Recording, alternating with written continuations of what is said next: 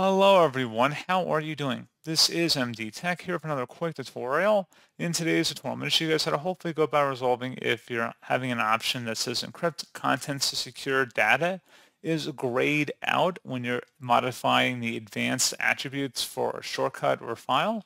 So this should hopefully be a pretty straightforward process here, guys, on how to resolve it. And without further ado, let's go ahead and jump right into it.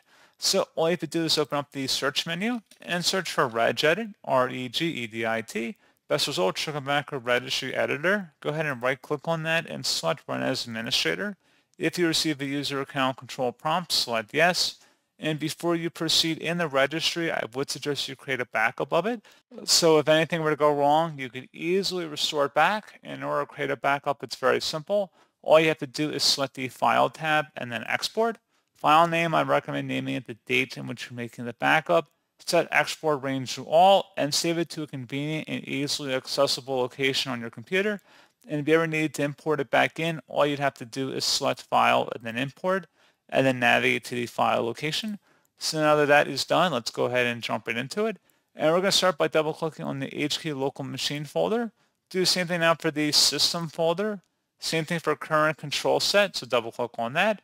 Should be a control folder in here, double-click on it, and locate the file system folder right here.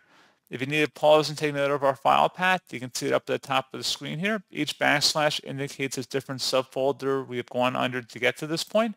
Now on the right side, you want to locate something that says NTFS disable encryption right here. Double click on it.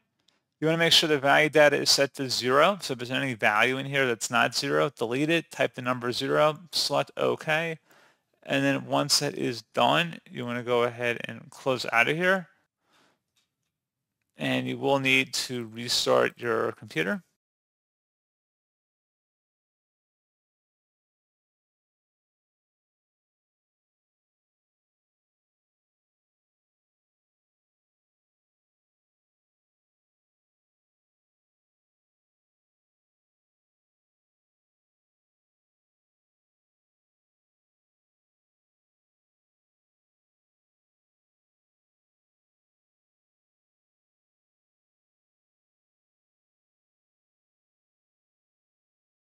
And now if you were to open up the search menu and type in services, best match, you'll come back with services. Go ahead and open that up. And you locate the encrypting file system service. Double click on it.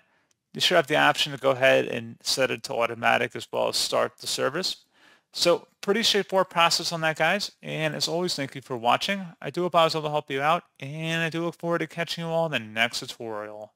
Goodbye.